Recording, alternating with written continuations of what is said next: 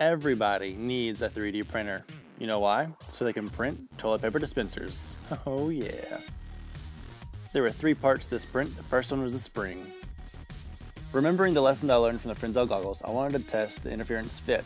I got lucky and guessed the right dimensions the first time, and they fit together perfectly. And because that went together so well, I was feeling kind of spunky and tested out the spring and broke it, but it was still long enough to work.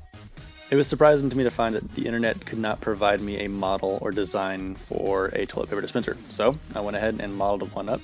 And as you see here, I'm printing the 3 components, the spring and the spindle halves. And I had it on a 0.2 layer height and I was printing really fast. So the finish isn't that good, but I was just wanting a functional part as quickly as possible. So that's what I ended up getting. Wasn't that great of a finish, but the sucker works. Here you can see that I was trying to get the parts off the print bed, but it was still too hot to pull them off. They were stuck pretty good.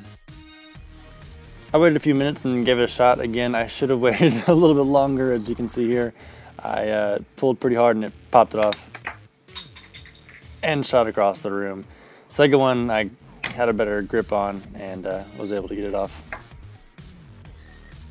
So I got the 3 parts, the spindle halves and the spring. Pop the spring in the spindle half right there. Grab the other end and pop it in there, and then we got ourselves a toilet paper dispenser. Application time, baby. Yeah, this sucker worked pretty good. I was surprised how well it actually did work. It looks just like a normal toilet paper dispenser, and it's pretty sweet. Pop it in, pop it out, and then the ultimate test, see if it will hold toilet paper roll, and shazam, it totally does. Yeah.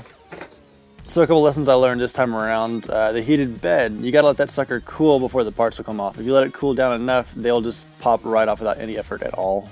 I also learned that printing springs out of PLA is a bad idea. Although mine worked, it would have been a lot better if it was out of ABS or nylon or something. If you look in the description, there's a link to my Thingiverse account where you can find the models to this. You can actually spin them around in 3D and see better what they look like. Thanks for joining me on this journey of toilet paper dispensery. Please like, share, and subscribe to my channel, and I'll be bringing you some more cool videos here pretty soon.